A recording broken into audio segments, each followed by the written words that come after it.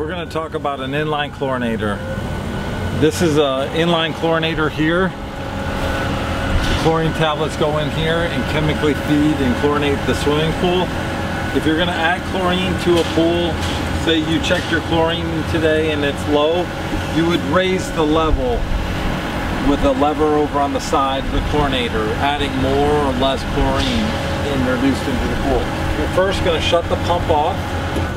So I just shut this pump, the filter pump off.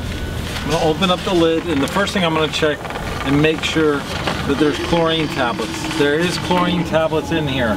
I'm going to add one more chlorine tablet into the chlorinator.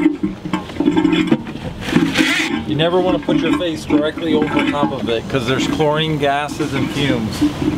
I'm going to drop one chlorine tablet. These are 3-inch chlorine pucks into the chlorinator. I'll tighten the lid back up. I'll adjust the amount of flow to it, and I'm going to turn on the filter again.